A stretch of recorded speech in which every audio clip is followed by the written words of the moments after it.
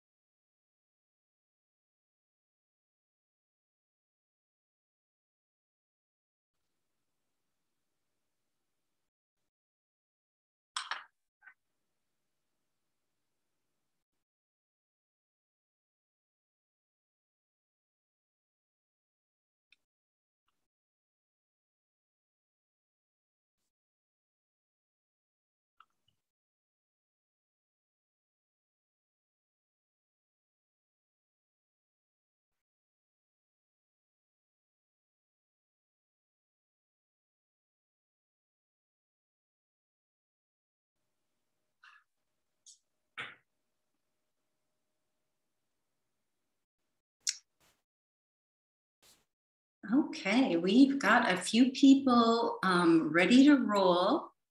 Welcome everybody to Understanding Financial Aid at Reed.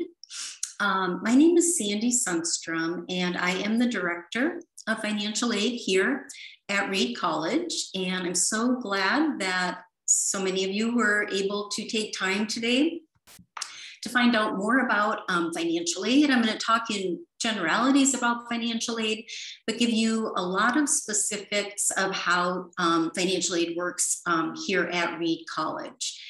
And what I thought we would do, I have a few slides that I'm going to go through, and I'm going to do that rather quickly because I really want to spend a lot of time, as much time as possible, on answering your questions. So we can do that at the end. So what I'd like you to do is, as I'm speaking about something and you think about a question, you can go ahead and put it in the chat. And then when we get done with the formal presentation, we can go through the chat questions and address them at that point. Or then if you just want to unmute yourself when we get to the Q&A section and ask your question, that works as well too. So I think I'm going to go ahead and get started. I'm going to share my screen. And again, as you think of things, go ahead and put them in the chat. So understanding financial aid, again, my name is Sandy Sundstrom. I am the Director of Financial Aid here at Reed. And today's session is really meant to provide you with a pretty broad understanding of how financial aid works. Not all the nitty and gritty, that might be different at different institutions, but I think it'll give you a good basis of information and may actually spark more questions as you go through the process. So what I'm going to talk about today, I'm going to talk about financial aid, the definition of what it is, the timeline of when you can expect things to happen as you go through your admission and financial aid application cycle, the types of financial aid and sources of where that aid comes from. We'll touch on how to apply for financial aid, some things that are going to be similar across colleges, as well as some that might be unique to that specific institution. We'll talk about how your eligibility is determined when we're talking specifically about financial aid that's based on your financial need. We'll talk about net price calculators. If you haven't explored those, that's a good tool that you can start using if you're currently in high school. You can check out a net price calculator. And then if you've ever, I'm not sure if we have any parents in the room, but if you've ever filled out financial aid applications for your other children, you might have realized that it's not always clear where you would let the financial aid office know if you've had a special circumstance or a change in circumstances since your aid applications were completed. And then again, time for questions at the end. And I don't know why my slide does not want to advance. Okay, there we go. So definition of financial aid, it is what it sounds like. It's funds provided to students, families to help pay for their post-secondary educational expenses. The timeline, typically it works like this. You're going to figure out all the schools that you want to apply to admission-wise. So you're going to be applying for admission. Probably about that same time, you're going to be applying for financial aid. And you might have heard of the FAFSA, the free application for federal student aid. If you're a domestic student, international student, you wouldn't complete a FAFSA application. But you might have heard of other applications that that particular college might require. So we're going to talk about things like institutional aid applications, or maybe something called the CSS profile. So you'll complete those applications, whatever's required of that school. And then the school will determine if you're going to be admitted. So you'll be notified of your admission, and then the financial aid office, if you are admitted, will determine your eligibility for aid and notify you of that. So that's kind of the timeline, kind of the sequence of events. And then if we're looking at the different big buckets of financial aid that you may receive from a particular institution, there's aid that is based on your need. So that's the aid that we work with in the financial aid office. So we're looking at your income and your assets and the number of people in your family and that sort of thing. So that's all based on the financial need aspect. There's also something called non-need-based aid, and that would be the types of aid that have nothing to do with the family's financial situation. So breaking that down a little further into the types of aid. Sorry, my slides are not working quite the right way. So the different types of aid that you might see, let's start with work. So there is, when you receive a financial aid award notification, which we're going to talk about in just a bit, you might see these different kinds of financial aid on that award notification. So you might see something called student work or work study. That's an opportunity to work on campus. You might see a student loan, might be part of your financial aid package. And it might be in the form of grants or scholarships as well. So we look at grants and scholarships as gift aid.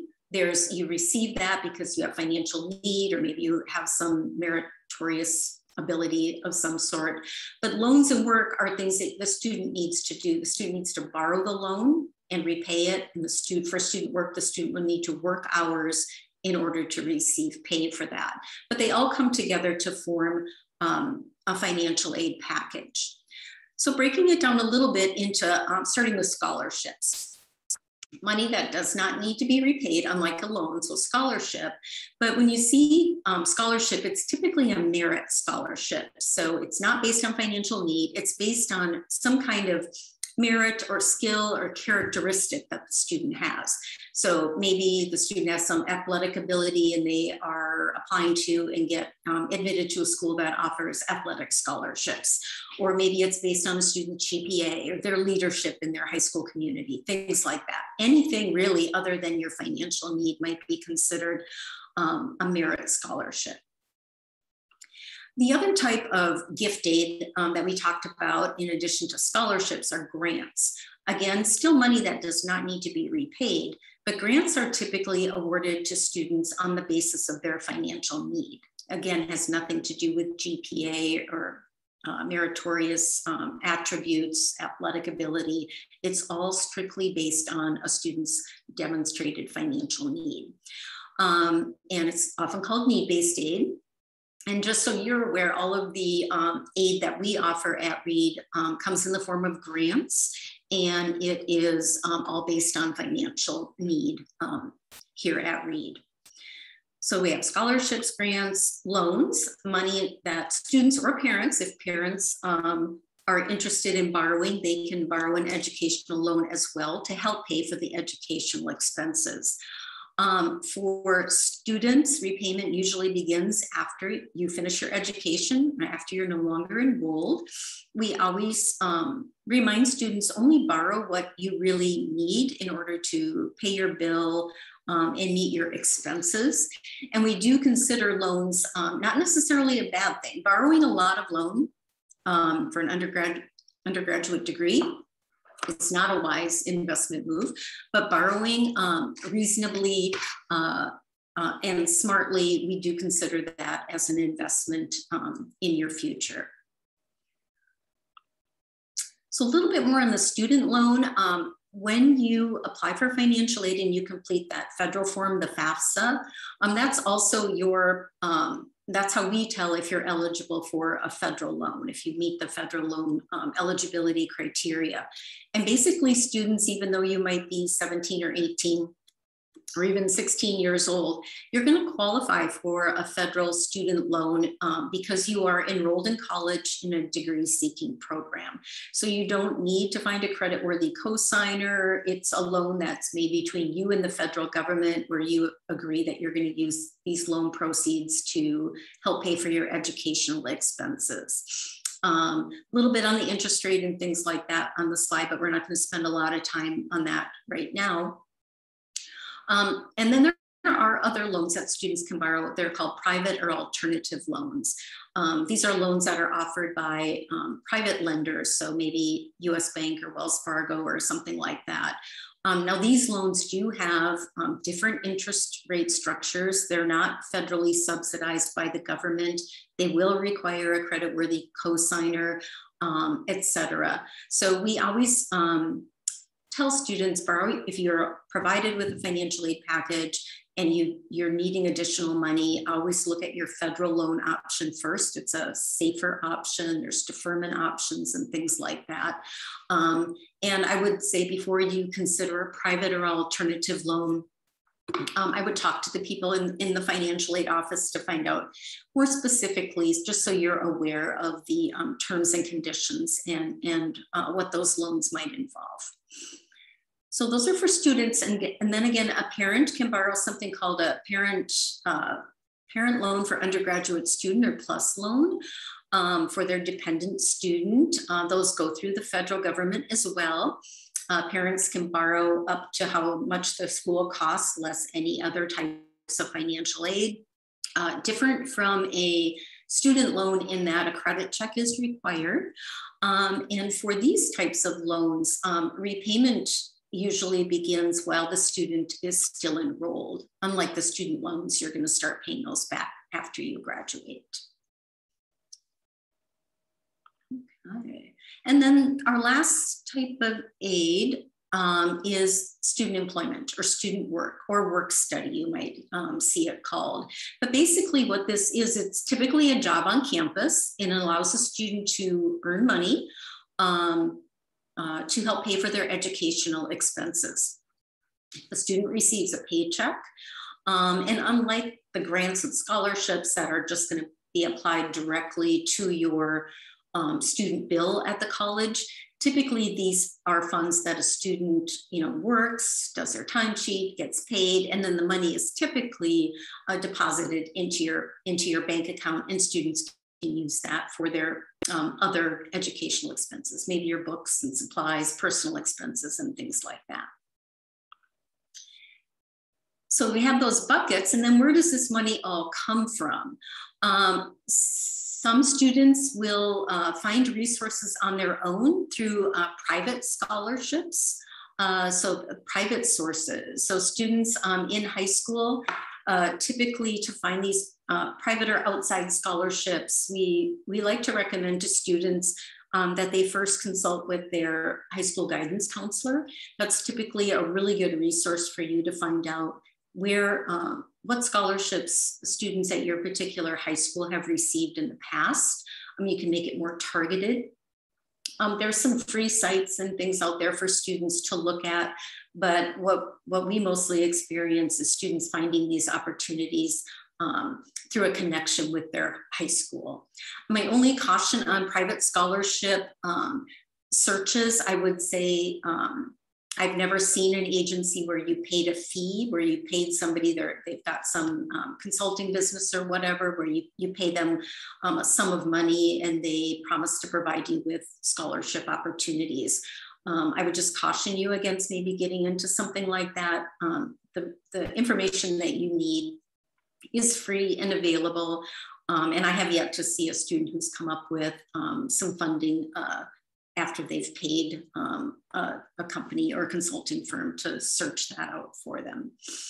The state may provide financial assistance to students. Typically, it's going to be the state that you live is going to give you maybe they have scholarship opportunities or grant opportunities if you attend a school within that state. So like Oregon's got a state grant program that would be applicable only to students who attend college and graduated from an Oregon high school, live in Oregon, and attend an Oregon college. But that can vary state by state. The federal government also provides a lot of financial assistance. The majority of that comes in the form of those federal loans that I was talking about, the student loan and the parent loan. The federal government does also provide what's called the federal Pell Grant to students with a lot of financial need. But the biggest source of financial aid in the form of grants and scholarships comes from the institutions themselves. So that's a little bit about where that money actually comes from, but it all comes together to form financial aid, regardless of where that money actually comes from.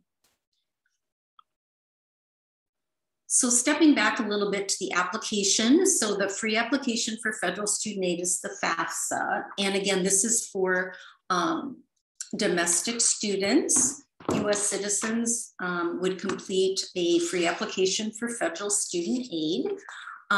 So that one's going to be required for all institutions that you're applying to if you're applying for financial aid and you're a domestic student. Depending upon the college, though, they may also require an additional aid application called the CSS profile. Now, again, this is only required at some colleges, and I'm going to talk about that coming up in a bit.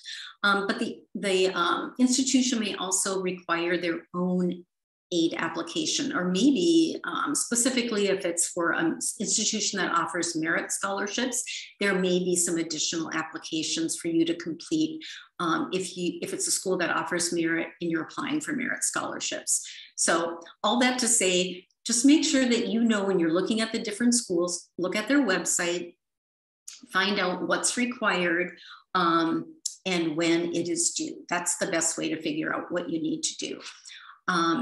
So a little bit more about the FAFSA. This is, again, the federal form. It's going to collect information that is going to be used to calculate something called your expected family contribution. I wouldn't get too hung up on that number. That number is really just an indicator for the college to know if maybe you qualify for a federal Pell Grant. It's the number that we use to figure out if your federal loan that all students are eligible for, but whether or not it'll be subsidized, which means the government pays interest on that loan while you're in school, or it won't be subsidized. Some schools do use it to award their own institutional aid. In the cases of divorced or separated parents, and this information I'm providing to you is applicable for students that are applying for financial aid for the 22-23 school year. There's been some changes with the FAFSA Simplification Act that has gone into place, but those changes are typically going to be happening when students apply in the 24-25 school year. So I'm going to just focus on if you're applying for aid in 22-23 or 23-24. These are the current rules. So divorced or separated parents, when you're completing a FAFSA, you do a FAFSA reporting the information. Currently, it's for the parent with whom you lived the most during the past 12 months. And again, this information is used by colleges to determine your eligibility for federal funds, probably state funds, and it might be used for their institutional funds as well. And you sign this form. It's an electronic application. You do it one time, and you send it to the various schools that you want to have received the results. So you go out to the FAFSA site, you complete it, you sign it electronically with something called your FSA ID. So that happens. And then all of the colleges receive that information electronically. So you don't have to do one FAFSA for the school, one FAFSA for the other school. It's one FAFSA, send it off to all the schools that you are applying to. You're going to sign it electronically. That FSA ID that you're going to be using to sign, you're going to use it through your whole college career. And every year you're going to do a FAFSA. You're going to apply annually for financial aid at the school. It's a little bit more difficult, and I wouldn't even say difficult. It's going to be more time consuming your first year that you're doing FAFSAs, but your subsequent years for your sophomore, junior, senior years of college, a lot of the data is carried forward for you. You can pull in data from the IRS. So if you get through the first year, that's kind of your learning curve, and it does get easier going through. But there's a lot of skip logic and simplification built into that FAFSA too. So it's probably not as difficult or nightmarish as you might have heard about. So again, you're going to use this throughout your whole college student. And one parent will need to, whoever parent is reported on the FAFSA application, will also need to get an FSA ID, and they sign that electronically. Parents, if you have other students and you already have an FSA ID, you use the same one for all of your children. So students and parent, you're gonna wanna make sure that you keep that username and password secure and safe. It's your application, it's your signature for your federal aid applications. It's also going to be your signature if you do borrow through any federal loan programs. So make sure that you keep that safe and secure. So that's the FAFSA. Again, you're going to do that, domestic students, you're going to complete that for all the colleges that you're applying to. Now, depending upon the school may also require something called the CSS profile. Reed is one of those schools that does require this application as well. You will find it's about 400 colleges now that require the CSS profile, but they're going to typically be private, higher cost, more selective, and it's typically a school that meets full financial need. So what that means is, and I'm going to talk about meeting need in a minute, but we're looking at providing as much aid as possible to students meeting their full need, while also needing to look deeper into a family's financial situation than a couple of data points that the FAFSA provides for us. So in the CSS profile, it will allow families to tell the school more about their financial commitments. There's places for students to tell us about medical expenses or income changes, private school tuition that they're paying for other children. If there's other siblings that are attending college, you can tell us where that student is going and how much parents are paying out of pocket for that particular student. Divorced or separated parents, we're going to have both parents complete a CSS profile. We're going to look at both biological parents when we assess our ability to provide institutional aid to families. There's a fee for the CSS profile that will be charged through the application process. Unless based on the information you provide, you might be provided with a waiver for low-income students as you do go through the application based on some income questions that are asked. You will qualify for a waiver, and then that student would not be required to make any payments and would be able to send their information. The same as the FAFSA. Again, you're going to go out and do one CSS profile and list the different colleges that you want to have receive that information. And then, just so you know, if you're going to be starting your senior year in high school, the first day that the FAFSA and the CSS profile for the upcoming academic year, for the 22-23 academic year, will be October 1st. So that would be the very first day that you could go out and complete a FAFSA or a CSS profile, again, if that's required.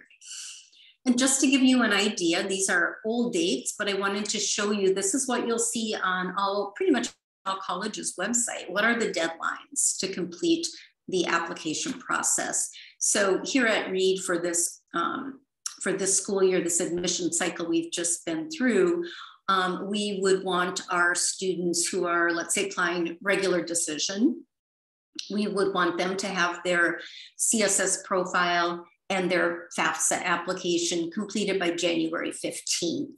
And then we do require incoming students, and some colleges do also require full set of taxes and W-2s and things like that. So we have a deadline for that as well. We give them an extra week because sometimes it takes a little bit to pull all that information together.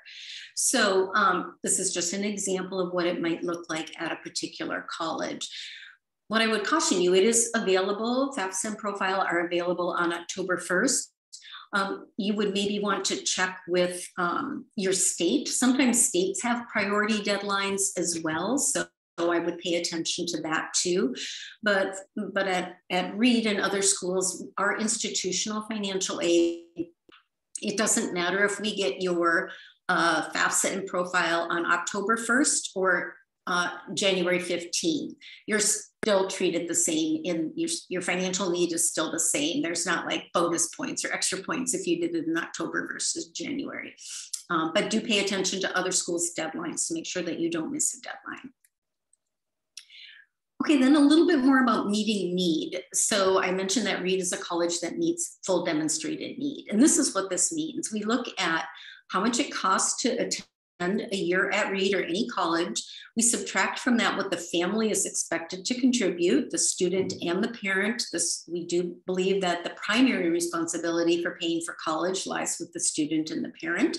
But in those cases where there is a gap between the cost and the family's expected contribution, and that difference is called financial need. So what we're going to try to do is meet your financial need. So breaking it down a little bit into cost of attendance. So we all know tuition, fees, room and board, all of the things that you think about, they're going to be on your bill if you're living on campus with room and board, things like that. But there's also indirect costs that aren't going to appear on your bill, that you're going to need to purchase textbooks. You're going to need to have your supplies. You're going to need to get back and forth from campus. If you're applying to a college on the other side of the country, you're going to have to factor in some transportation expenses to get you back and forth. If you don't live on campus, if you're living off campus in an apartment, buying your own groceries, things like that, you will have those expenses too. So we want to look at that full big picture. Those direct and indirect costs are combined when we're looking at the full cost of attendance. And of course, that's going to vary widely depending upon the college that you are looking at. And then that other piece, we have cost, and then we subtract from that your your family contribution, basically. And so what that is, it's a measurement of the student and the family's ability to pay. It is broken down into a student contribution and a parent contribution. It's calculated using that FAFSA data. I'm just going to talk about the federal formula now from the FAFSA. FAFSA data, it's a federal formula, and it's pretty much going to stay the same from school to school when you're looking at various colleges. It's always going to look at parent and student income. It's always going to look at the number of people in that student's household. For now, it's going to look at the number of children that are in college. And it's always going to look at student assets. Those are things that for every family, that's going to be considered. Depending upon the situation, it may consider parent assets. So that's going to be depending upon the income level. So if an income level is below a certain point in the federal formula, assets are not considered at all in the calculation of the contribution. And I think it's always good for parents to understand too, when we're thinking about parent assets, for the federal formula, home equity is not considered an asset for federal aid, and the value of your retirement accounts. So those two things are totally off the table as assets. So it's really looking at investments, if you have 529 plans, savings, and things of that nature. The federal formula does not look at your financial commitments. It doesn't look at credit card debt or how much you pay in a mortgage, things like that. It's really pretty strict on looking at your adjusted gross income, taxes paid, and those sorts of things. A little bit about cost varying from schools. You can see in this example that we have a higher cost private school, a four-year public, and a community college. A lot of variation in the cost. family contribution in this example is $10,000. So that's going to be pretty even straight across the board. But the student's financial need varies substantially in order to attend each of these different types of schools. So this particular student would need, in addition to the family's contribution, they would need about $3,000 to cover their cost of attendance at a community college, or $16,000 at a four-year, and much higher at a private school. So again, meeting financial need, when we look at that, so I said Reed is a school that meets financial need.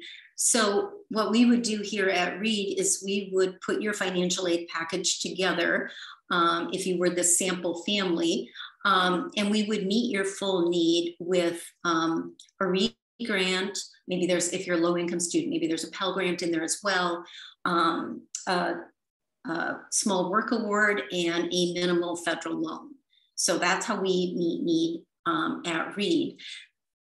There's only about 60 colleges across the country who do meet full demonstrated need, have the resources, have that as their philosophy, that's how they will award their limited aid dollars. So there's about 60 of us that meet need. The rest of the schools, in those cases, you might see a gap in your financial aid package, where in addition to that family contribution that you would need to come up with, there might be a gap in the funding too that you would need to cover as well, in addition to the family contribution. So I think that's all well and good to understand that now, but the FAFSA, you're not going to do that till October. What might be a better way for you to figure out what might it cost to go to a certain school? So I think the best thing that you can do now at this point in your cycle is to look at the net price calculators. Every college is required to have one on their website. And what this will provide for you is your net price. So ignore the sticker price, ignore, Reed $75,000. What might it cost me to attend? So you'll complete this calculator. It's not as extensive as a FAFSA or a CSS profile. It will ask you a few questions, but what you'll find out is what students with similar financial backgrounds, financial situations as yourself, what they paid out of pocket last year to attend Reed. So it will focus on that. It won't focus on the sticker price. It's going to focus on that net price. What's left? The sticker price minus grants and scholarships. That's your net price. That's what you really want to start comparing across the board when you're looking at other schools. So it gives you an idea of what you might be able to expect. Again, it's an estimate, and if you have questions when you complete it and you're not sure what these results mean, reach out to the financial aid office and we're happy to walk through that, make sure you put in the right information and kind of talk that through if you have questions. And especially at this point, it really does help to give you an idea of what you might be paying for college. It also helps you to compare different colleges. Maybe it widens your choice of schools that you're looking at. Okay, so you've applied for admission, you've applied for aid. The admission office has told the financial aid folks that you've been admitted, you've done all your applications. What we're going to do on our end is provide you with a financial aid award notification. Sometimes it's called a package notification, an award announcement. It might be sent to you electronically via email. It might come in paper copy, mailed to your home address. Here at Reed, we like to do both. We like to get that email out to students right away because we know you're anxiously awaiting that information. So we send it in the form of an email, but we also follow up with a packet of information for the student. And then if there's parents involved in this, then they can actually look through the information. We include more information there on loans. We put information in on how to calculate your net price. Information about payment plans, financing options, and things like that. So there's lots of information in there. I would say to look at them carefully. there's no standard format. So you're not going to get an aid award letter from Reed that's going to look exactly like other schools that you might be applying to. So just be careful of that. Make sure when you're looking at your net price that you're subtracting out just the grants and scholarships, whatever they've put in your aid award, that's called a loan or work award.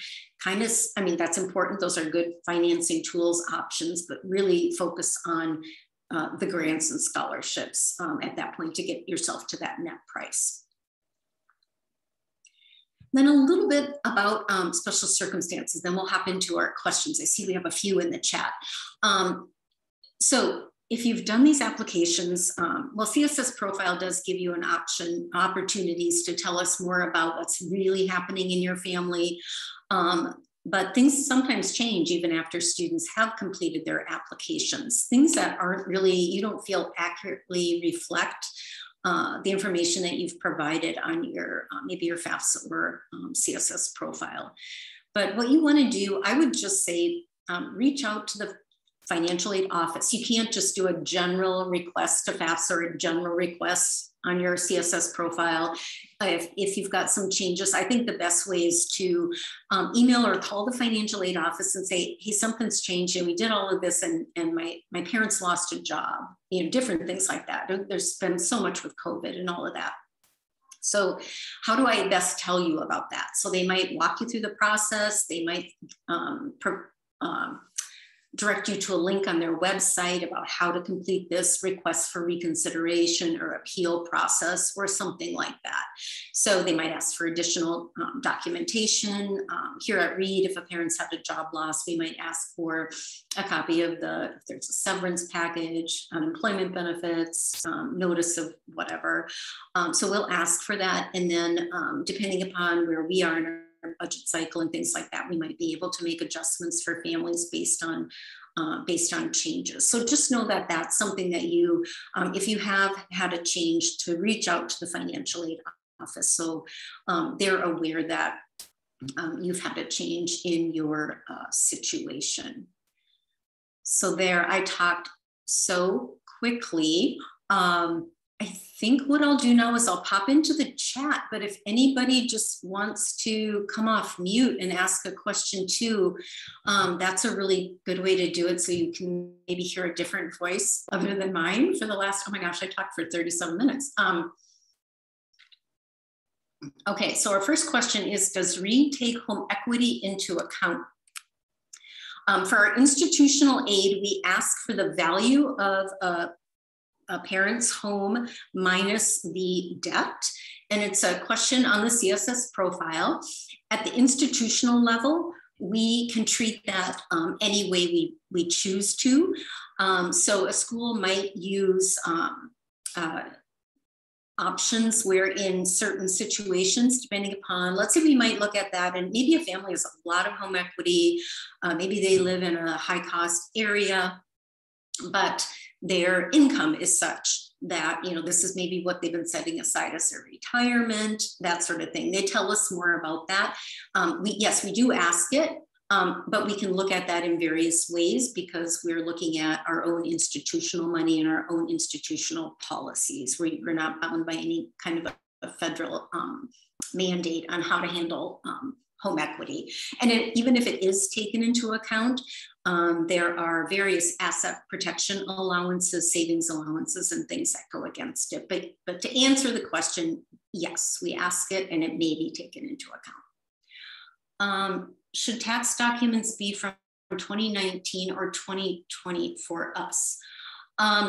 If you are a student who is applying for financial aid for the 22-23 academic year, you will be providing you and your parents' taxes from 2020. So if you're a senior in high school, it'll be based on 2020. And that's what the FAFSA will base it on, 2020. If you're applying to a school like Reed that requires a CSS profile, we are going to ask on the CSS profile, ask for 2020, that's the base of the application. But we also ask what happened in 2021 and what's happening right now for you in 2022.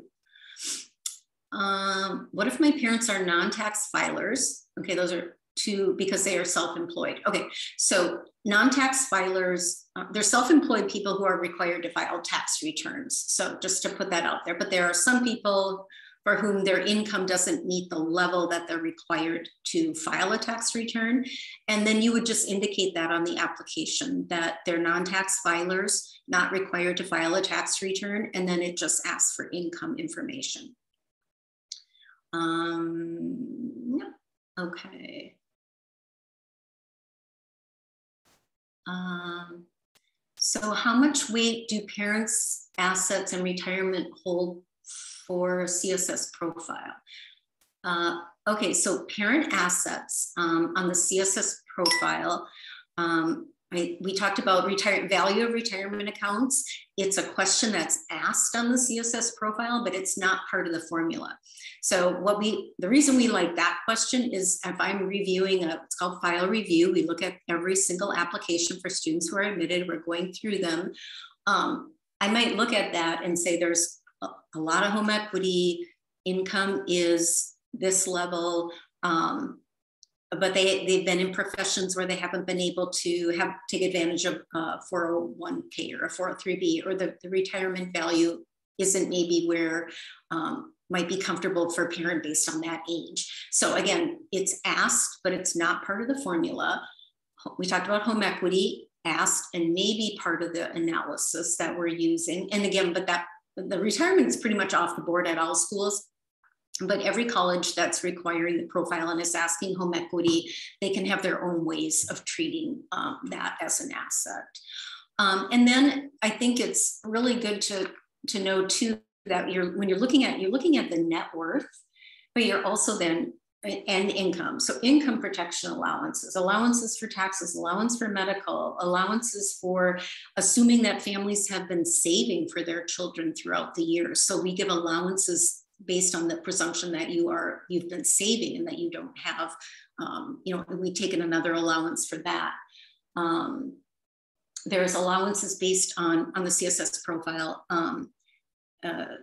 cost of living adjustments. So for families that are living in high cost areas, they have different income and asset protection allowances than maybe a student living in a rural community in Iowa or something like that.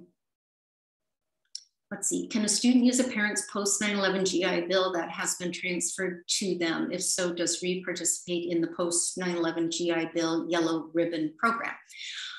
Yes, we do participate in that program. We have spaces for 15 students. And I would say if you're applying to Reed or any other school and you're interested in that, reach out to, usually every school has a VA certifying official or the financial aid office to find out how you can get on a waiting list for that. So if you've applied for admission, then you want to make sure then if you're planning to use that to find out if the school does provide that benefit, and then if so, how you get on the list of students and to maximize. So every year at the end of the year, we see how many of our students who have the benefit are graduating, and then how many more we have room for coming in. So if my family's financial situation stayed the same each successive year, I would apply for financial aid at Reed. Would the demonstrated financial need and EFC stay the same? Yes, you're going to apply every year. So what we do at Reed, again, could be different at each schools, is our goal is to keep your aid package as consistent as possible from year to year. Yes, you apply every year. But if there are significant changes in your financial situation, then that can have an effect on your eligibility for need-based aid, both ways. So let's say you start off and families making a certain amount of money, and then within 2 years later, it's bumping up 30, 40, 50,000. That can have an impact, but the other way as well. So maybe the first year your family was making a certain dollar amount, and then parents have earned less throughout that time, it can go the other way too. But what we really try to do in the vast majority of cases, although with COVID, that's not really true anymore. Before COVID, families were pretty consistent throughout the 4 years. But we have had many families, of course, that have suffered financially through the pandemic, where their need has actually increased over the years. Let's see. I think I got all those. Do we have anybody that wants to ask a real life question? Oh,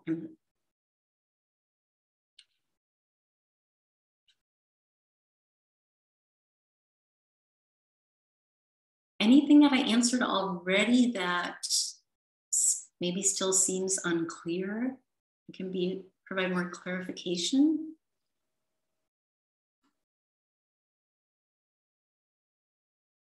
Awesome. Oh, could you talk about appeals? What kind of reasons or circumstances are considered? Thanks. That's a really good question, Terry. So appeals, the process, the whole how to do it, when to do it, can vary from school to school. So what we do at Reed is we go out with our strongest aid package possible. So based on the information we have, using our formulas and our philosophy to treat families equitably and fairly, so that families in similar financial situations have similar financial aid packages as other students. So we're going to go out with the strongest aid package possible. However, if things have changed since your aid applications were completed, we have something called a request for reconsideration process. And it's outlined pretty well, I think, on our website. But I think the best thing to do is call. And our financial aid team will walk you through the situation and tell us more about what's going on. Oh, it's been a job loss. Okay, here's what we need. This is what we want you to do. Do this form. You're going to submit this, upload it to our secure portal. We'll kind of walk you through that. So what we would do in our office in that situation, it would be things like job loss, families with unusually high medical or dental expenses that aren't already considered in the formula. The formula's got some of that already built into it, but if it's above what's already in the formula, we might ask for documentation on that. We might be able to take that into consideration. Those are probably two of the biggest. Reduction in hours, but certainly in the last year, income reductions with layoffs and things like that would typically be what we would be looking at as something that we would try our best to be able to help the family out with. That said, there could be schools that we don't negotiate at Reed. So, but there could be schools that would possibly go through that negotiation process where you could call them up and say, hey, I got a merit scholarship for $20,000 at whatever college. I want you to match that. And can you match that? That sort of thing. That's not to say that does happen. And other kinds of, especially schools that offer merit scholarships, there might be, more flexibility with that. It also depends on where they are with their enrollment numbers for the year, how willing they might be to negotiate. So I always tell families, in that case, it doesn't hurt, but here's how it works at Reed. We wouldn't negotiate. We don't compare aid packages with other schools. So yeah, that's how we handle it here, but I think it varies school by school, and it really doesn't hurt to appeal if that's something but if you have something, definitely, we call it appeal worthy, like it's been, because we're only need-based, it's your finances have changed, then tell us about that, and that's what we're going to work with here. Let's see, appeals. If we have a second home is that considered same as a primary residence?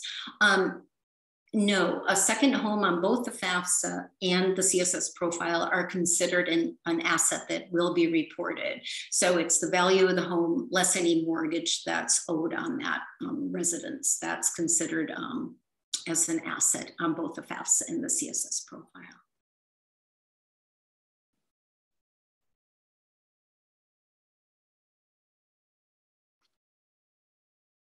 Very good.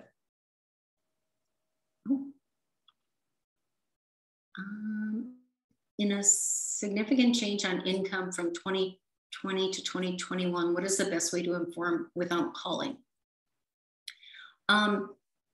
If you're a prospective student, well, either, it doesn't matter. I would email the financial aid office and let them know that you've had a change, and they can provide you with next steps. If you're a already enrolled student at our school, then you would call us, or I'm sorry, email us, and we would walk you through the process and let you know what you need to do in order to be considered for additional assistance. Yeah.